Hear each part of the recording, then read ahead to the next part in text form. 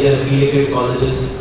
So I would now like to request Professor Bimal, the Honorable Vice-Chancellor of Chhattisgarh Swami Vivekananda Technical University, to present the academic perspective on the practicalities and possibilities of having eGov campus program.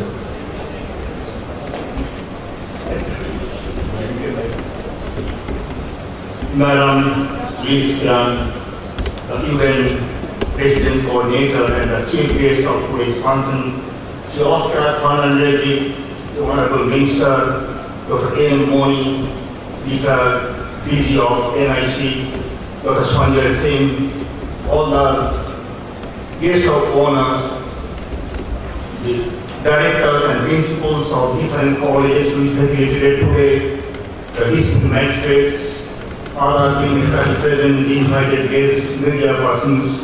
Good morning to you all. It's a very pleasing and memorable event for me to present here in a forum that in which this Indian Watch in association with the NIC is going to felicitate the district magistrates and the Indian colleges which have excelled in e-governance. And I know this Indian Watch has been working relentlessly for a long time for this purpose. I'm really proud of Mr. Dr. Mittal, who happens to be my student at IIT Kharagpur. I must congratulate and thank him wholeheartedly for this initiative.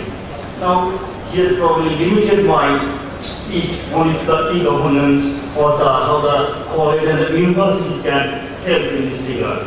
In fact, all we have come to a certain stage, and India is most developed as far as our software program and our research concerned, but still we have to go a long way. Some time back, I was just attending a lecture delivered by Dr. APJ Abdul Kalam. He says many things he told. One important thing that I remember is that we want a one-stop solution for tackling different problems. So there should be a convergence of a device which will be able to, sense, compute, and communicate together. And it should be a low-cost, multimedia, multilingual, sensing, touch-sensitive, graphic-enabled communication device. So still we have to work hard to get this kind of devices. A lot of researches are needed. So in this endeavor, the experts from computer science and engineering, electrical engineering, electronics engineering, they have to work together and they're working. In my university, there are some 96 colleges, out of which 49 are engineering colleges, and they're all disciplines. Although my university is new and the infrastructure is yet to be built up, and we have to handle something like 105,000 students, it's a huge task. And we have like a limited extent the e-governance. Any notice, any circular, any information, we immediately upload that in our website.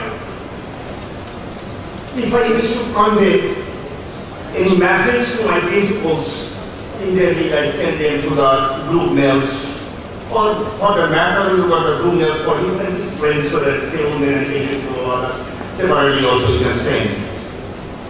We are the only university in the central India which has introduced a digital evaluation system. Within 2010, when I left IIT Kharagpur and joined this university, it found it's a Herculean task to publish the result timely.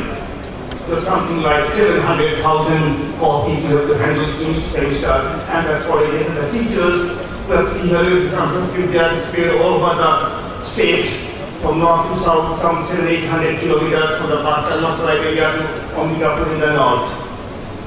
So what we have done, we have started a digital evaluation system. We digitized all the answer scripts, and then we have set up a dozen of evaluation centers spread all over the state, and where we have the land that connect the university system, and then In each center, the dedicated group for evaluation where 60 computers are there in each center. The teacher, a particular subject, he can access the copies, digital copies, using password and login, and then evaluate it, and then just to put marks in all the things that are in the computer and accept the marks. And totaling that, adding of the marks as automatic, and the data is transferred to the university for automatic printing of results, making it totally human data free. And that's how we are starting to handle the thing. So, as Dr. Moni was telling, I think, that there were so many agriculture colleges, so many universities, so many engineering colleges, and so on.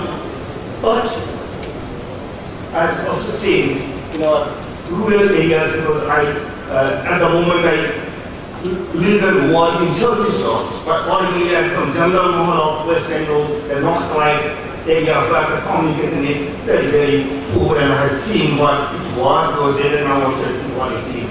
But then agriculture depends a lot on the variance of nature. Now, in almost all agriculture university, there's something known as crop management program based on weather forecasting. And they are doing it, every day they are doing it, and next 6 years weather can be forecasted. So they have to connect with the meteorological department, and the coast guard, what is the rain policy, what is humanity, and so on, and what precautions they should take, whether they are going to be frost, they have to do some spraying, or they irrigate the crop, and all that.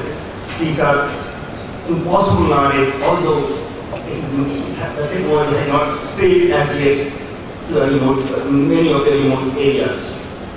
What we need is an agriculture kiosk, which should be available in all the blocks, so that farmer can have idea about his soil, crop management, and most importantly, marketing. When you go there, farmers field, the vegetable sales at 10 rupees a kilogram. When you come to the consumer, it is 40 rupees a kilogram, whatever it is we have. The farmers who toiled for good months just got 10 rupees, and the chain of people who go as they just managed to get 30 rupees in a day or two.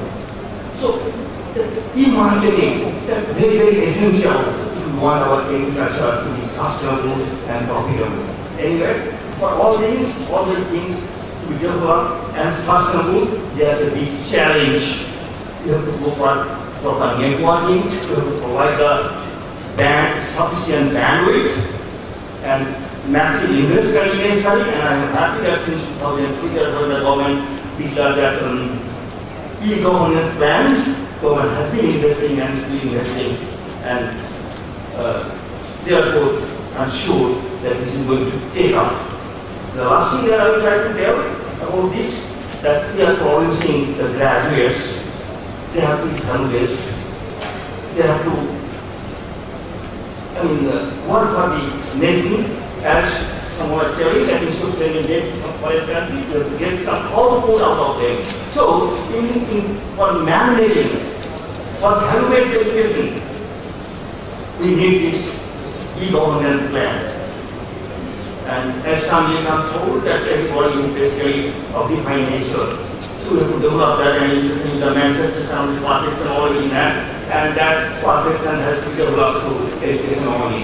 And for that also, this e-governance can play an important role, and I wish that in each and every sector, this e-governance is used elaborately, so that it not only helps the economic sectors, but also it helps in building our young generation into a responsible citizen.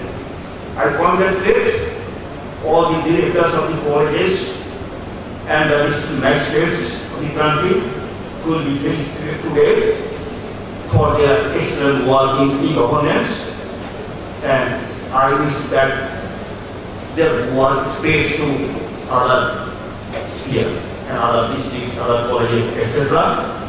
I thank Indian Watch wholeheartedly for this initiative. Thank you all. Thanks a lot, sir. I would now